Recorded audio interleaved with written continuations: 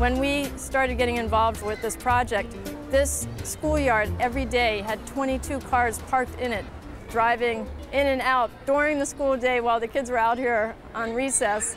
And in addition to that, we had a huge dumpster with trash and sort of urban goo oozing out of it. So that was an unhealthy situation that there was just no reason for it. And at first, our base requirement was just getting the cars and the dumpster out of here. And then we were able to move on and say, okay, this is a schoolyard in a city.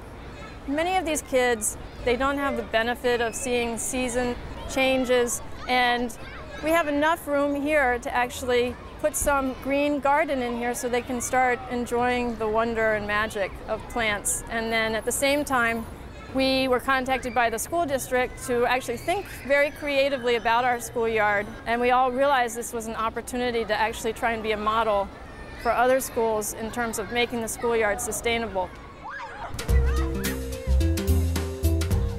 So we started thinking about the greening aspects of the school and the stormwater drainage in particular.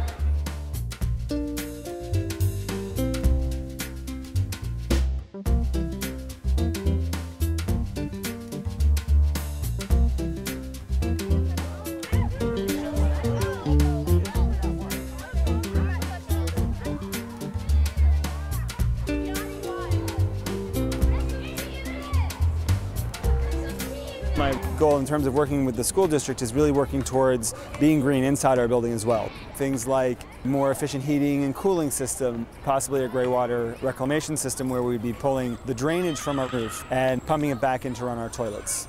Using green products in the building for cleaning. So taking this green idea from the outside and going inside and start greening the inside of the building as well. We worked with a very wonderful group here in the city called the Community Design Collaborative, who brought a volunteer group to work with us to start developing master planning concepts. We had parents involved and some teachers, and then community partners like the Horticulture Society, the Water Department, and other partners. The Home and School Association here was really leading the effort. So they more or less invited us and said, we really have this great vision. We want to transform our school, starting with the schoolyard, and can we actually make this a stormwater management project? In the past at Greenfield, the idea for water management was really get the water off site as quickly as possible. So everything was paved and all the runoff was directed to inlets along the site and into a piping system. Those pipes were directly connected into the city's combined sewer system. All of that water went down to a treatment plant where it was cleaned up and released back into the river. In heavier rains, much of that water then kind of overwhelms the system and it overflows into the Schuylkill River. The new approach really thinks about rainfall as a resource, and it's part of a natural system. The idea is designing a landscape that can help absorb that rainfall. And that's how this schoolyard is transforming itself.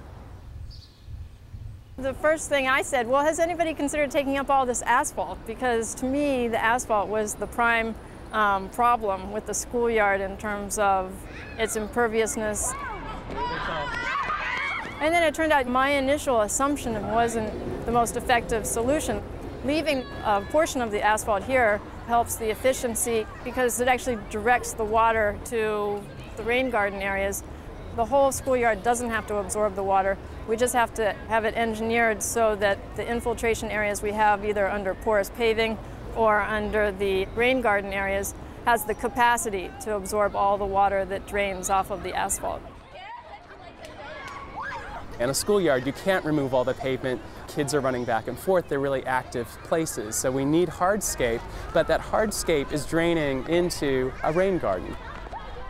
So that water will only make it into the sewer system in the heaviest rainfalls. So a project like this actually helps to reduce the number of those overflows into the Schuylkill River, which is only like 2 blocks away from here.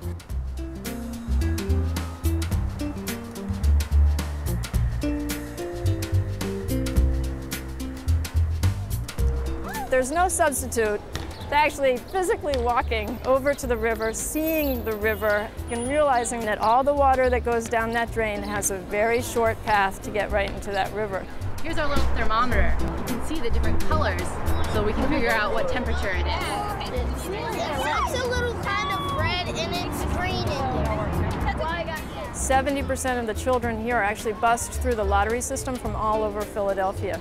So those kids arrive in the morning on a bus and then they go to school, and at the end of the day they get on the bus and they go away. A lot of those kids are never exposed to the fact that a block away is the river. It's a multi-pronged approach we have, where we realize the integrated curriculum is just as important as the physical improvements, if not more so. There's a difference in looking at asphalt versus looking at trees and plants that flower in the spring and give fruit in the late spring and early summer, and there's actually giving back something to you as a kid. You can go pick the blackberries, or you can go pick the pears from the pear tree, or those kind of things.